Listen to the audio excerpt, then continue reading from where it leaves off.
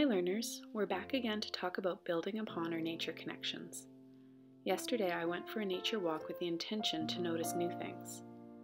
During this time of year there are so many changes around us, and sometimes I find myself walking through the trails too fast to notice the small differences around me. There were new buds growing on the spirea bush. The alder trees have new leaves. The salmonberry bushes were bursting with new, brightly colored flowers. On the side of the trail, I noticed a small tree that had a unique growth pattern to it. The branches were only growing facing down the mountain.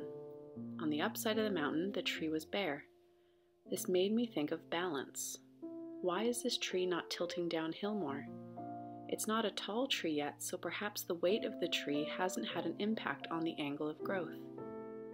For the rest of my nature walk, my attention was now being drawn to the unique things, like the holes made by insects and birds on a decomposing trunk. I found a tree that had developed an interesting bump or burl on the side of its trunk. Many questions came to mind. Was the tree sick? Did it have an infection? Did an insect cause it? Was something else in the environment causing it? Or was it a sign that the tree would become a host for some shelf mushrooms? Nurse logs are scattered throughout the forest. I began to notice if there was a pattern to what type of plants and trees tend to grow on a nurse log. Here's one with a huckleberry bush on the left and a hemlock tree on the right. On this next nurse log, I can see salal and huckleberries in the back. Again, salal and huckleberries. And this last nurse log has huckleberries and a hemlock. This makes me think about what other symbiotic relationships we might find in the forest. I noticed a plant that I hadn't seen before on the trail. I wonder how I could identify it. I paused to look closely from different angles: bird's eye view, worm's eye view, and a 360. I took a picture and then sat down to make a sketch in my journal.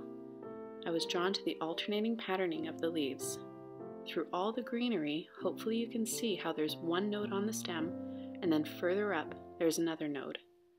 The leaves look similar to a scallop shape.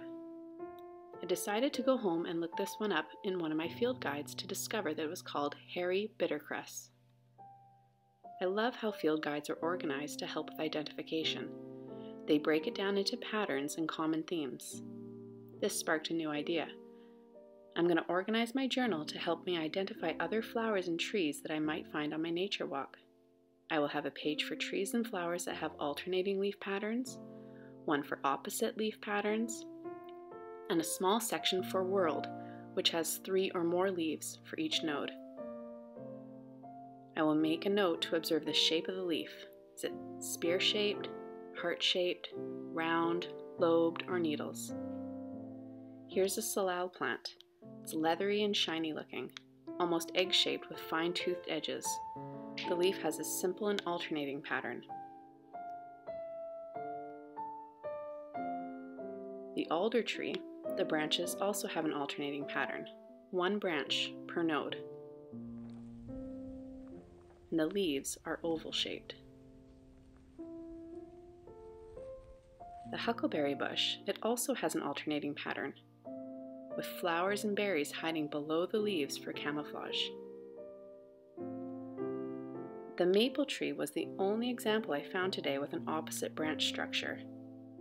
You can see that 2 branches come from 1 node. Patterns were everywhere I looked today.